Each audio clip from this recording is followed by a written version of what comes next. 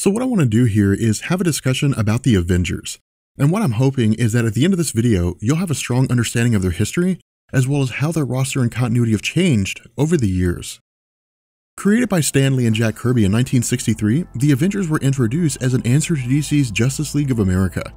In the 1974 book Origins of Marvel Comics by Stan Lee, he had stated that during a conversation with Marvel's president Martin Goodman, the idea came to introduce Marvel's own variation of a team that could offer competition and ensure that they didn't fall behind in sales.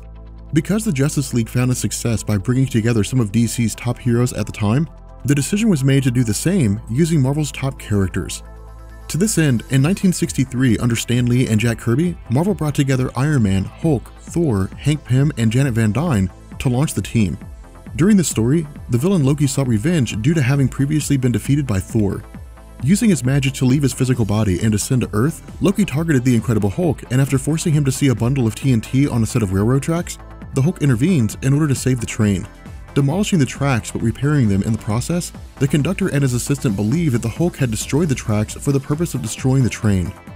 Following this, newspapers began reporting on the Hulk's actions, and in the process, Rick Jones, the boy Bruce Banner had saved during the Gamma Bomb experiment that made him the Hulk, sends a message to the Fantastic Four reporting that the Hulk needs to be found before humanity takes action. Intervening the broadcast and directing it to Thor, the signal is also overheard by both Hank Pym and Janet Van Dyne, as well as Tony Stark. With Ant-Man, Wasp, Thor, and Iron Man responding to the call, the group assembles at the home of Rick Jones in order to put their resources together to locate Banner. During their conversation, Loki uses his powers to cast an illusion, causing Thor to believe that the Hulk is traveling past their residence. Chasing after him, Thor uses his hammer to incapacitate the Hulk, but realizes that the Hulk isn't truly there. Coming to the conclusion that this is the result of Loki's magic, Thor leaves for Asgard in order to inform Odin of Loki's actions. Transitioning to the Hulk himself, due to his desire to remain hidden from humanity, in addition to the knowledge that the world believes that he had intended to destroy the train, the Hulk takes up residence with a traveling circus. Masquerading as a robot, the Hulk is able to use his extreme strength to put on a show for the circus onlookers, with no one aware of who he is. With the aid of his ability to communicate with ants, Hank Pym is informed of where the Hulk is located, and after having the ants dig a massive hole beneath him, the Hulk falls into the ground, which traps him. With Iron Man, Wasp, and Hank Pym moving in, the Hulk begins to go on a rampage, attacking all of them in turn. Because Iron Man's armor allows for incredible strength, albeit with limited maneuverability, the two begin to battle one another. However, when the Hulk damages the battery within the Iron Man armor, the Hulk is then able to make his escape. Transitioning back to Thor, his meeting with Odin reveals that while he is granted access to the Island of Silence where Loki is imprisoned, because they're both his sons, Odin refuses to take part in the conflict between the two. Traveling to the island itself, the conflict between the two reveals Loki using various magics and tricks against Thor in an effort to defeat him. However, because he's able to use his hammer to attack each of these abilities in turn, Thor is able to overcome Loki and takes him prisoner. Transitioning back to the battle between Iron Man and the Hulk, Thor intervenes with Loki in tow, revealing that the incident with the Hulk was a ruse. While Loki threatens to unleash a massive amount of energy, killing everybody in the vicinity, using his control of ants, Hank Pym opens a trap door beneath Loki, causing him to fall into a chute, leading to a lead-lined container. Trapping him inside, the story comes to an end when Hank Pym makes the case that because each of them possess some kind of power, whether it be the intelligence of Stark, the physical power of Hulk, and the magic of Thor, they should band together and form a team for the purpose of safeguarding the Earth against dangerous threats.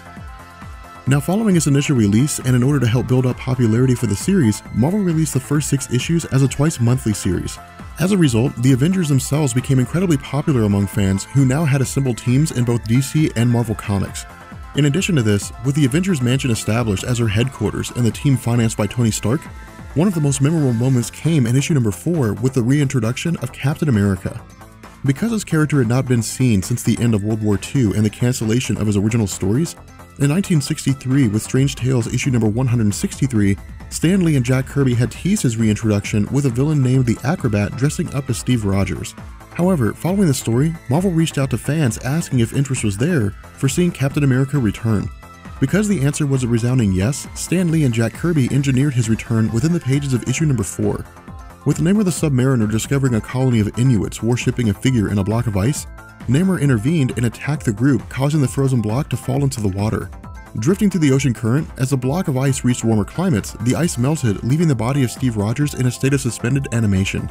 With Iron Man and the Avengers stumbling upon the remains, the group brought the body on board, with Wasp declaring that this is actually Steve Rogers, the legendary Captain America. While the group examines Steve, he suddenly jerks awake, with his last memories being the battle between Baron Zemo and the original Captain America comics, which resulted in the death of Bucky Barnes.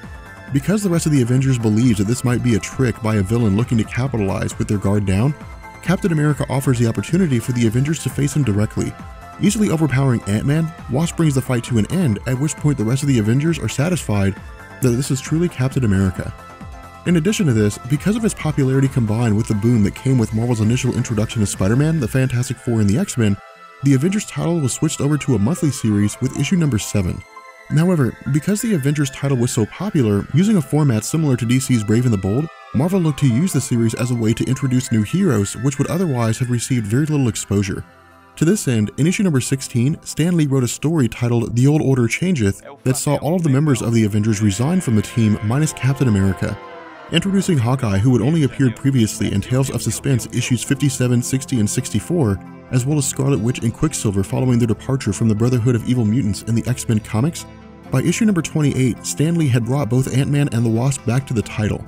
Now by issue number 35 in 1966, Stan Lee had left the Avengers and was replaced by Roy Thomas, who was writing the X-Men at the time.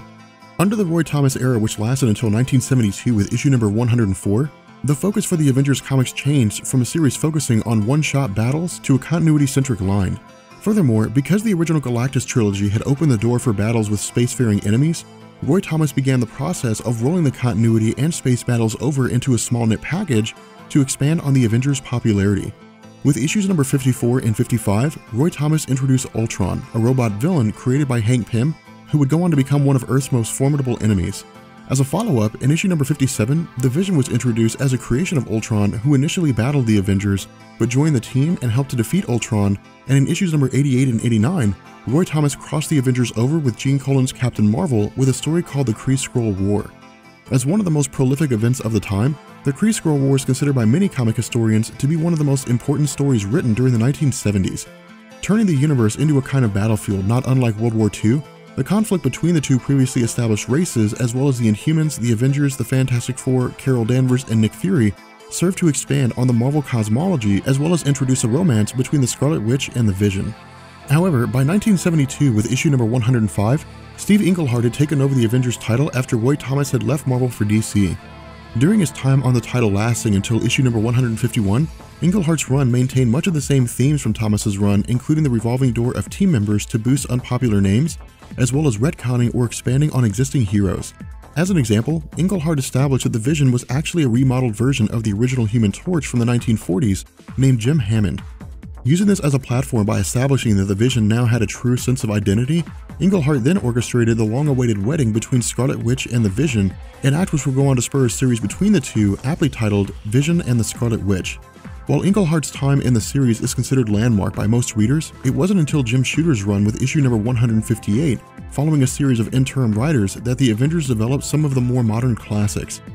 During his run, stories like Beware the Ant-Man covered in issue number 161, which focused on Hank Pym rebuilding Ultron under mind control and transporting Janet Van Dyne's memories into Jocasta, as well as the Korvac saga, introducing Michael Korvac from the 31st century, allowing the original Guardians of the Galaxy to team up with the Avengers, all served to bolster the team and provide more comprehensive stories that expanded on their characters as well as their position within the pantheon of both Earth-based and universe-wide teams. In addition to this, Jim Shooter teamed up with George Perez, David Michelinie, and Bob Layton for issue number 200. Considered to be one of the most controversial stories from Marvel Comics, issue number 200 saw Carol Danvers becoming pregnant by unknown means.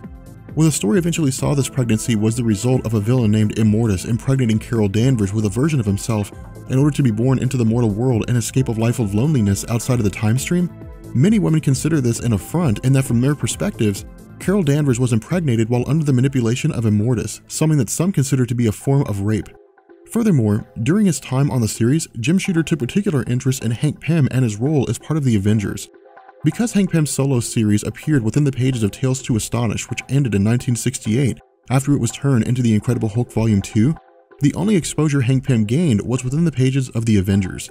As a result, Shooter looked to expand on Pym as a person by incorporating his previous use of names like Goliath and Yellowjacket as a way to demonstrate an identity crisis. In Avengers issue number 212, titled Men of Deadly Pride, Hank Pym's view of himself reflected the view of fans in that he was constantly captured first and didn't really seem to add anything worthwhile to the team. As a result, the frustration over this perspective combined with his desire to find value led to the adoption of the Goliath and Yellow Jacket names in order to find his place within the team. With this self-revival reaching a fever pitch, during an argument with Janet Van Dyne, Pym reached out and struck her across the face. As a result, the Avengers had called a meeting and effectively banished Hank Pym from the team, and that his actions were perceived to be beyond acceptance. Furthermore, the relationship between Pym and Janet had come to a crashing halt, leading to a divorce between the two.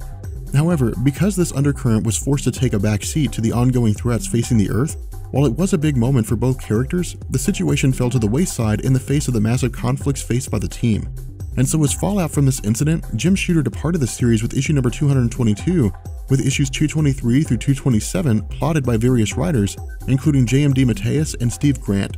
While these stories were run-of-the-mill in terms of the fact that they served to keep the stories going while Marvel searched for a consistent writer, with issue number 228, Roger Stern became the writer for the series. In his first story arc titled The Trial of Yellow Jacket, taking place in issues 228 through 230, Stern sought to follow up with the incident between Pym, Janet, and the Avengers, as he believed the entire situation had been left hanging in the air without a resolution due to fan backlash.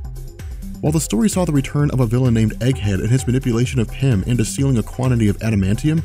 the resolution of the story in issue number 230 saw Hank Pym acknowledging the inferiority complex that he suffered from, and the fact that his assault on Janet was a reflection of his anger rather than his willingness to deal with this problem. As a result, Pym reconciles with Janet and leaves the Avengers team in order to take some time for self-reflection. Following this, because the Avengers was such a successful title in its ability to maintain popularity with faces like Captain America, who raised the profiles of smaller heroes like Tigra, by 1984, Marvel expanded the Avengers title by introducing a West Coast variation of the team. However, where DC went all in with their variations of the Justice League following their continuity reboot with Crisis on Infinite Earths, Marvel was more cautious due to the fact that they could not pawn the new incarnation of the team on a reboot. Looking to Roger Stern due to his success with the main Avengers title, Marvel had him write this new version. With West Coast Avengers launching as a 4-part issue limited series, Stern used the popularity of James Rhodes' War Machine to assist in boosting the popularity of the initial stories by having the group established by Hawkeye and including War Machine alongside Mockingbird, Wonder Man, and Tigra. Furthermore, with Hank Pym as a free-floating character following his departure from the Avengers proper, with the West Coast Avengers line coming under the control of Steve Englehart following the completion of the miniseries by Roger Stern, Englehart pulled Pym over to the West Coast Avengers team to serve as a manager of sorts until Marvel could figure out what to do with his character. Now regarding the main Avengers team itself, during Roger Stern's run, the series also saw characters like She-Hulk and Monica Rambeau join the group, as well as the introduction of Rogue in Avengers Annual issue number 10, which had been written by Chris Claremont. However, by 1989, with issue number 305 following his time at DC and the relaunch of Superman after the Crisis on Infinite Earths, Roger Stern had departed the Avengers title and was replaced by John Byrne, who inherited both the main Avengers title and West Coast Avengers. With sales of West Coast Avengers on the decline due to its roster largely composed of B-list characters, Byrne reinvigorated interest in the series by combining all of the Avengers into a single team, effectively shaking the roster up and splitting the group in half with equally popular characters on both sides. Furthermore, John Byrne launched the Vision Quest story arc within the pages of West Coast Avengers, which saw a retcon which resulted in the Vision dismantled and the truth revealed regarding his creation at the hands of Ultron, and that his mind was a copy of the mental patterns of Wonder Man. While the Vision was reassembled, as Fallout, his emotions were removed and the two children of himself and Scarlet Witch were revealed to be the shards of Mephisto, a revelation that set the stage for the future story of Avengers Disassembled. However, in 1991 with issue number 343, writer Bob Harris took over the Avengers title and alongside artist Steve Epting, crafted what many consider to be some of the best stories that forced the Avengers to question their own moral code. As an example, in 1992 with Avengers number 345, Bob Harris and Steve Epting launched a story titled Operation Galactic Storm. Centering on the Kree and the Shi'ar empires, the basis behind Galactic Storm saw the Supreme Intelligence, the religious and political leader of the Kree race, initiating a war with the Shi'ar Empire for the purpose of goading them into wiping out most of the Kree in an effort to force their race out of evolutionary stagnation. As a result, the moral stance of the Avengers regarding their rule against killing was thrown out the window when the group decided to execute the Supreme Intelligence for what amounted to genocide. While Captain America stood against the decision, the act resulted in the temporary dissolution of the team, leading to Iron Man forming a short-lived branch-off team called Force Works. Now going into 1993 with issue number 369, both Bob Harris and Steve Epting departed the series, with Harris replaced by Glenn Herdling with issue number 370. Taking a more technological approach due to the popularity of futuristic military characters like Cable and G.W. Bridge, The appearance of the Avengers reflected this, with Hank Pym appearing more like a military operative as opposed to his previous appearances. Furthermore, following the Onslaught saga, Marvel looked to reinvigorate interest in the series as it was lagging behind the X-Men related teams in popularity. This, combined with the intention of outsourcing the Avengers, Captain America, Fantastic Four, and Iron Man comics for reasons that I can't find, led to Marvel killing these titles off at the end of the Onslaught story by having them sacrifice themselves in an effort to save all of reality, which then led to the teams effectively being resurrected by Franklin Richards in the Heroes Reborn universe. Under the artistry and writing of Jim Lee and Rob Liefeld, the purpose of the Heroes Reborn was to allow Avengers to operate outside of the main continuity, and the hope of Marvel was that the stories featured within this line would allow for a separate continuity with greater emphasis on the Avengers. However, where sales were initially popular, by the time the year-long endeavor had ended, it became apparent that the attempt was a failure, and in 1997, when the contract between Marvel, Jim Lee, and Rob Liefeld ended, all of the Heroes Reborn titles were returned to the mainstream Marvel continuity in a story titled Heroes Return. Now, following the end of Heroes Return going into the 2000s, Kurt Busiek took over the series, launching Avengers Volume 3. Focusing more on viewing Heroes Reborn and Heroes Return as a soft reboot, the goal of Busiek was to provide a basis for incoming fans who were looking to get into the Avengers series. To this end, Busiek wrote a 12-issue story titled Avengers Forever, which centered on Rick Jones as he was being pursued by the villain Immortus and his servant Tempest. While in possession of the enigmatic Destiny Force, Rick Jones summons help from past, present, and future Avengers who work to help Rick defeat Immortus by battling throughout the time stream, including the Wild West and an alternate reality that saw the Avengers form in the 1950s. In addition to this, going into the 2000s proper, writer Jeff Johns enjoyed a brief run between Volume 3 issues 52 through 76, introducing heroes like Jack of Hearts and Scott Lang onto the Avengers team, and killing off Jack of Hearts during the events of issues number 76, titled Full House. And so by 2005, with Joe Quesada taking over as editor-in-chief, because his goal was to return the Avengers titles to its origins as a team that served to introduce smaller heroes, as well as focus on character development rather than massive conflicts, under Brian Michael Bendis, Marvel launched the Avengers Disassembled event. Setting the stage for his larger vision, once the Avengers Mansion was destroyed and Tony Stark was revealed to be unable to finance the team, the main Avengers title was cancelled and replaced by the new Avengers line. With the title under the control of Brian Michael Bendis, the initial 6-part story arc called Breakout saw the group taking form after the villain Electro had been contracted to destroy the Raft, which was a prison near Rikers Island, New York, by a Skrull disguised as the villain Elektra. With multiple heroes coming together in an effort to corral the various villains back into the prison, the conclusion of the first story arc saw the team coming together in the form of Captain America, Spider-Woman, Wolverine, Iron Man, Spider-Man, and Luke Cage. In addition to this, between 2005 and 2010, the new Avengers title saw the same element of a rotating roster in that the events of Civil War saw pro-registration members staying on board alongside Iron Man and anti-registration members leaving to join Captain America's Secret Avengers. Furthermore, by 2007 and 2008, Marvel launched 2 other teams titled the Mighty Avengers and the Dark Avengers, both of which existed as fallout from Civil War. Because the 50-state initiative served to provide a superhero team in each state, the Mighty Avengers were introduced as a government-sanctioned Avengers team led by Carol Danvers and consisting of Ares, Black Widow, Iron Man, the Sentry, Wasp, and Wonder Woman.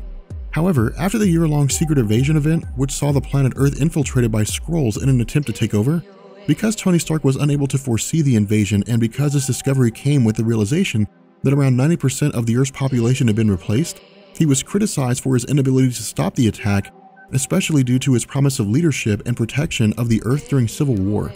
As a result, Tony Stark was replaced by Norman Osborn, who disbanded S.H.I.E.L.D., the 50-State Initiative, and the Thunderbolts Initiative, a program which saw various villains serving as a team. Reforming all 3, S.H.I.E.L.D. became Hammer and the Thunderbolts were reorganized into a Black Ops team. Because most of the original Mighty Avengers had resigned after the ousting of Tony Stark, Osborn brought in former Thunderbolts members Bullseye, Moonstone, and Venom, who were disguised as Hawkeye, Carol Danvers, and Spider-Man respectively, in addition to former Mighty Avengers members Ares and the Sentry staying on board. However, after the conclusion of the events of Dark Reign and the Siege, it was revealed that Norman Osborn had launched an attack against Asgard, and as a result, he was imprisoned and removed from his role as leader, Hammer was dissolved, and the Dark Avengers were disbanded. During this time, Marvel was also launching an event called the Heroic Age, which served to rebrand the various series and serve as a throwback to the early days of Marvel Comics, with less of an emphasis on darker stories like Siege, and instead focus on more lighthearted stories.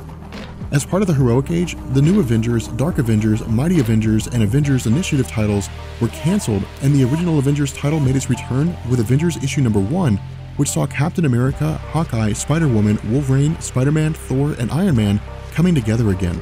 Furthermore, in May and June of the same year, Marvel launched Secret Avengers, New Avengers Volume 2, and Avengers Academy.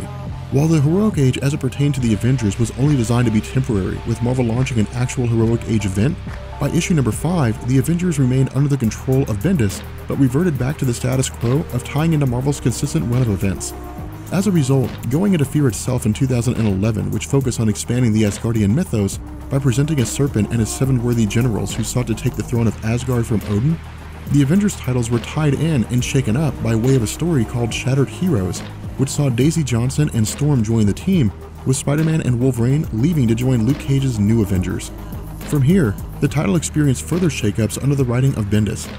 During the Avengers vs. X-Men story from 2012, Storm had left the team to side with the X-Men during the Search for Hope Summers, and once Avengers vs. X-Men ended, Marvel launched the Uncanny Avengers as part of the Marvel Now line, which served to incorporate members of both the Avengers and the X-Men proper, with a roster composed of Captain America, Havoc, Rogue, the Scarlet Witch, Thor, and Wolverine.